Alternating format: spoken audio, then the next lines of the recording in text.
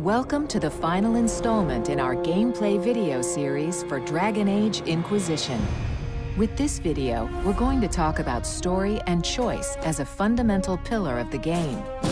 The story of Dragon Age Inquisition is set in the world of Thedas, a diverse world with a rich history.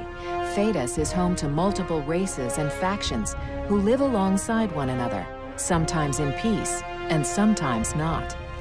It is a world that has been on the brink of disaster before, and is once again. We will close the breach, we will find those responsible, and we will restore order, with or without your approval. After a catastrophic explosion that creates the breach, a portal to the demon world, the Inquisition is born to solve the mystery of who created the breach and why. It seems you hold the key to our salvation. Good to know. Here I thought we'd be ass-deep in demons forever. Solving this mystery will take you across the world of Dragon Age, from windswept coasts, to lush rainforests, to vast deserts and the palaces of Orlais. While the story of Dragon Age Inquisition spans nations, the consequences of your choices as the Inquisitor can be both big and small. How do you think we should proceed? I say we charge. And those consequences start the moment you choose your Inquisitor's gender, race, and class. Your gender will affect who your potential romances are. Race choices can affect how the hundreds of characters in Dragon Age Inquisition interact with you. Humans will be welcomed in certain circles, while elves and Kunari are treated with disdain. Dialogue choices represent another way to make key decisions. The biggest way this occurs is with your followers, where choices you make in conversations can cause approval or disapproval amongst your party members. On the positive side, some followers will open up new personal quest lines when they trust you enough. If we can spare resources to follow up on these leads, Inquisitor, I would appreciate it. On the negative side, some choices can even cause enough disapproval that party members will leave you and the Inquisition forever.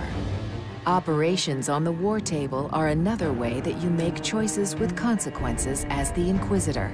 Operations are begun by having your advisors open them through either forces, secrets, or connections. You will often get to choose which operations to open and when, which in turn will affect and change how the story unfolds. Political choices are also presented to the Inquisition and represent some of the largest choices with consequences in the entire game. You'll die now by my hand. Again. Siding with the mages or Templars are fraught with political ramifications for the entire story. Remember, in the story of Dragon Age Inquisition, choosing an ally can create an enemy.